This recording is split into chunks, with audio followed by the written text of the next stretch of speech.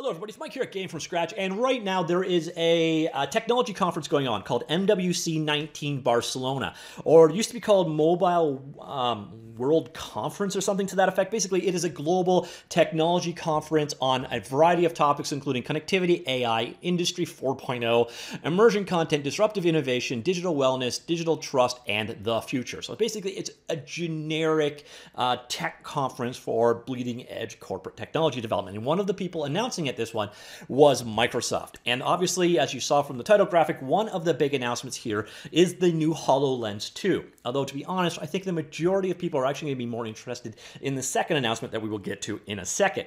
So first off, what exactly is a HoloLens? Well, first, it's expensive. So don't think of this as a VR headset. Think of this as like 9 VR headsets, because that's about what it costs.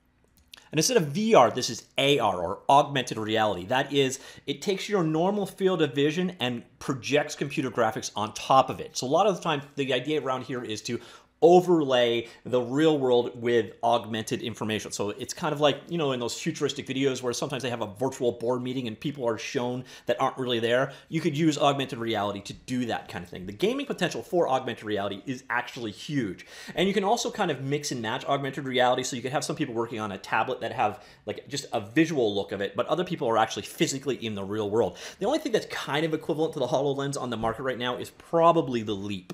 But the HoloLens is much higher end. So HoloLens 2 is the iteration of HoloLens. The first HoloLens was announced back in 2016, and it's kind of the improvement to HoloLens 2 are a little vague here. It's got better sensors. So they broke it down into 3 categories that people wanted for feedback. First one was immersion, and what they're saying here is that they have doubled the field of view in HoloLens 2 while maintaining industry-leading holographic density of 47 pixels per degree of sight.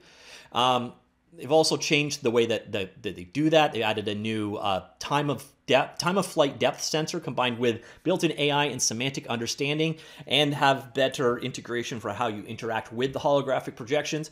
And they also integrated Windows Hello, which is their visual-based login system. And I actually use it on my Surface Pro, and it's actually really good as long as you don't wear a toque. Don't know why, can't handle toques.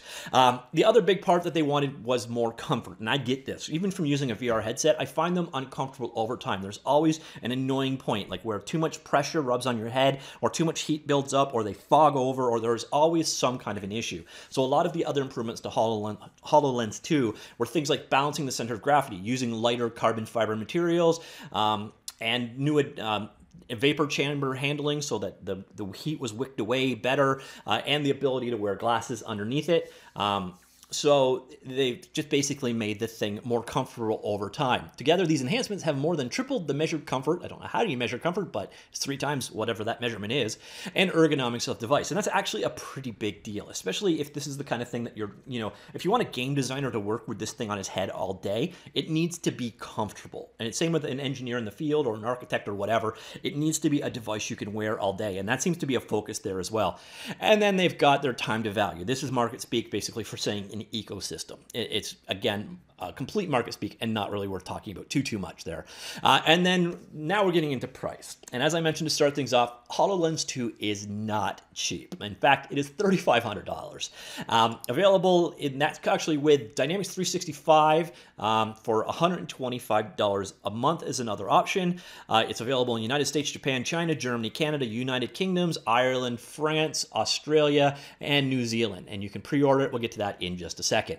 The bigger announcement, in my humble opinion, was actually their Azure Kinect developer kit. And this is actually kind of cool. This is Azure Evolve. Now, if you've never, sorry, not Azure, Kinect. If you've never had an Xbox 360 or Xbox One when they forced Kinect down your throat, this is a motion sensing technology. And it's probably the best mass market motion sensing technology out there. It sucks for games, and there's a reason why it keeps failing as a gaming device. But as a production device, it's actually really quite good. People use Kinect on PC for a lot of things, such as facial capture and motion capturing technologies.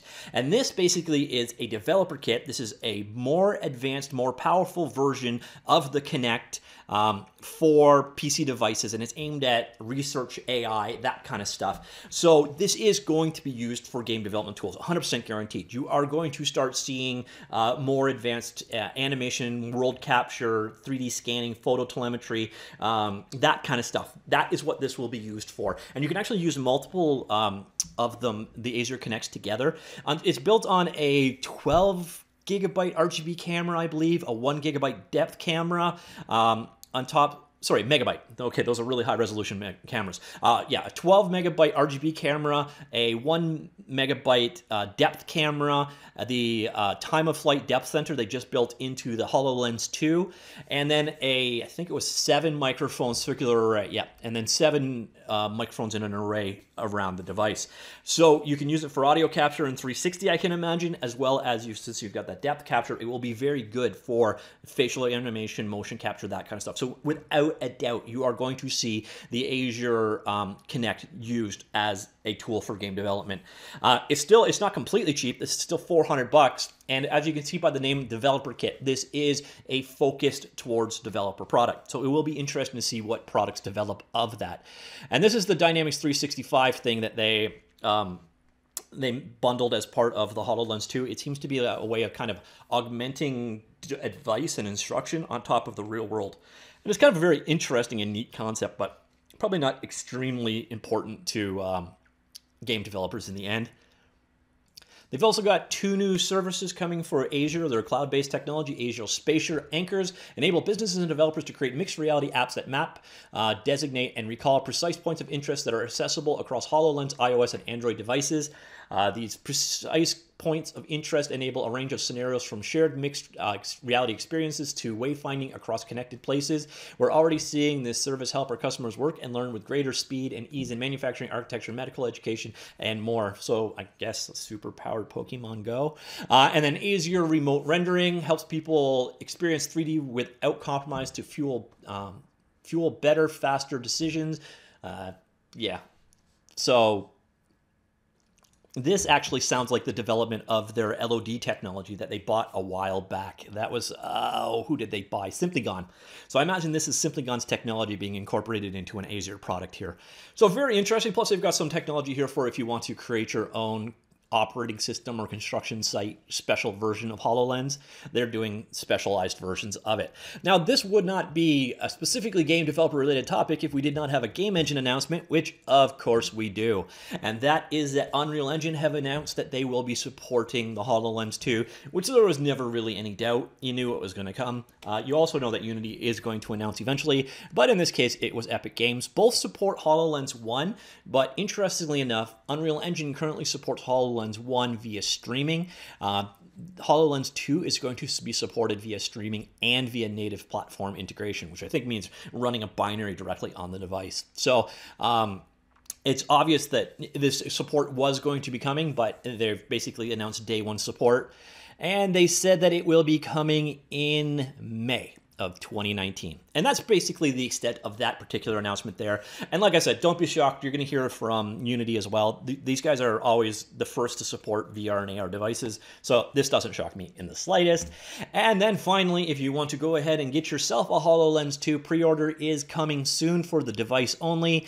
And once again, $3,500 a device. Oddly enough, on their pre-order page, I don't think they've got up the camera yet. So the Azure Kinect is not up here, at least not on this page. If I go to pre-order now, I can select it. Nope. So perhaps it's somewhere else, but it is not included as part of this particular release.